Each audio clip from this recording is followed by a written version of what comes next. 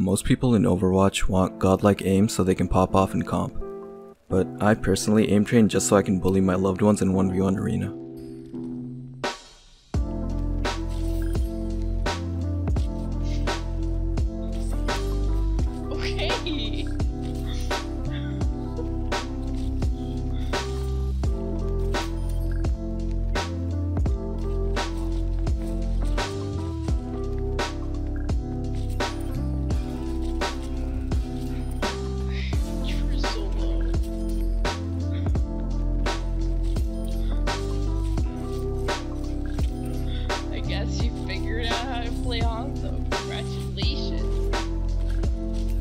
No, but really, this video is a quick little routine that you can do in-game in Overwatch every day to help improve your aim.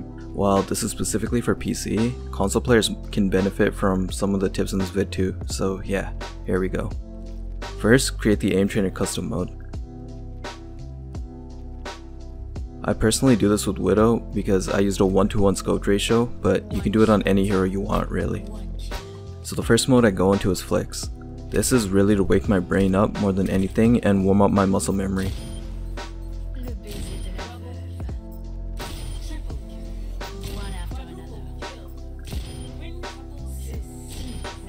Notice how I'm not doing any crazy fast flicks or anything, I'm just tracking them as I pop up. This is because I'm going for accuracy more than speed to wake my brain up.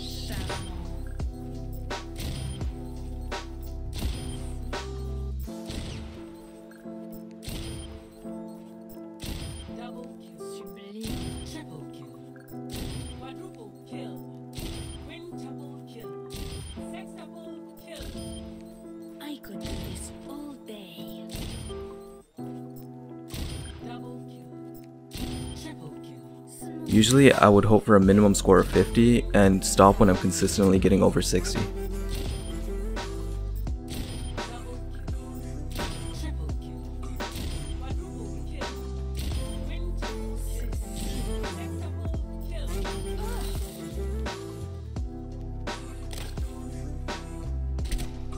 Next is Flying Heroes. This game mode is purely aim.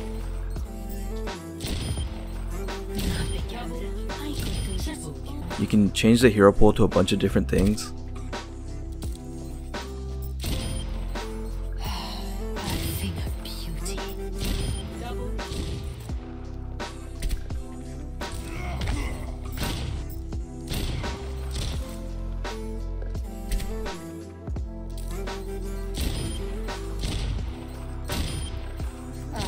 Too easy. No one can hide from my sight.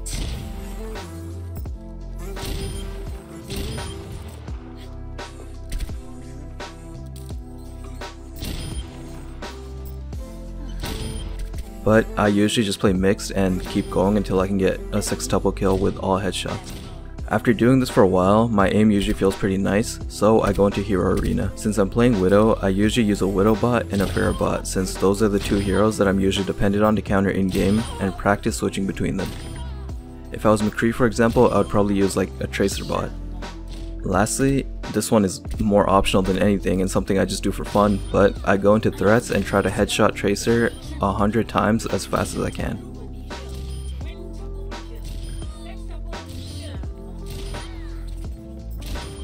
For tracking heroes, in my opinion, Flying Heroes is really the best way to warm up. A simple way to get used to tracking with your settings is to go into practice range and keep your crosshair on the bot's head while moving side to side. If you're really struggling to do so, then maybe you should slow down or speed up your sends depending on if you're overshooting or undershooting. Another tip for settings is to have a 1-to-1 ratio on scoped heroes. This basically means that the muscle memory you have from aiming unscoped will be the same while you're scoped. For Ana and Widow it's 37.89 and for Ashe it's 51.47. This is a great way to keep your muscle memory the same whether you're playing Ashe or Widow or any unscoped hero. A last little tip is the importance of crosshair placement. Keeping your crosshair at a place where you expect the enemy to be is a good way to increase your overall accuracy because it limits the amount of mechanical aiming you really have to do. A good way to practice crosshair placement is 1v1 arena.